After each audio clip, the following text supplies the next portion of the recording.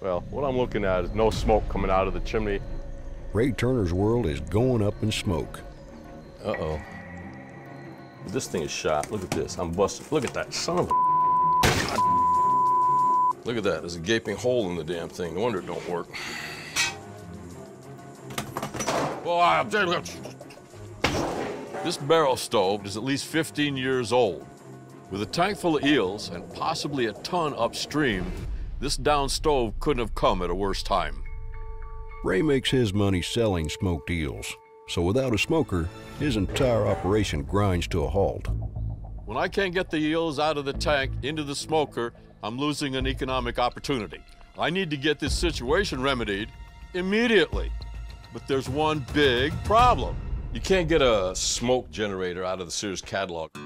We've got to go ahead and build a stove. This is not off the shelf. This is no Sam's Club. This is no Walmart. You rebuild the stove yourself, or you pump gas.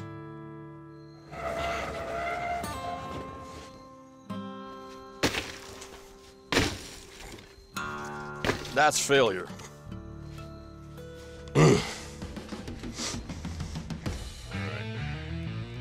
I think I know how to get it back up and running. How you doing?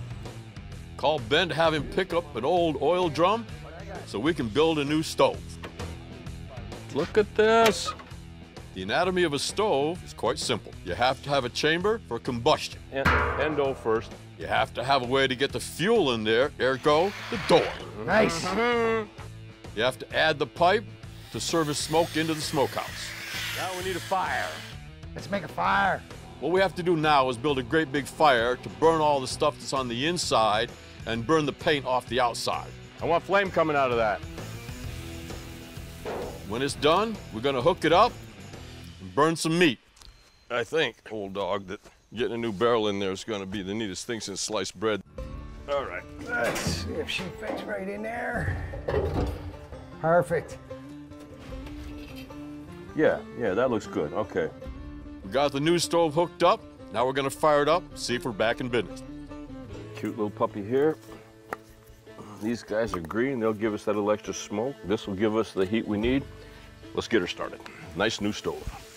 Hi, girls. Okay, you got a log on one side, log on the other. Uh-oh. Oh, jeez. Oh, man. I'm at a flapper valve that's about to break. You know what I'm saying? I hate when this happens. You want to hand me that torch, bro?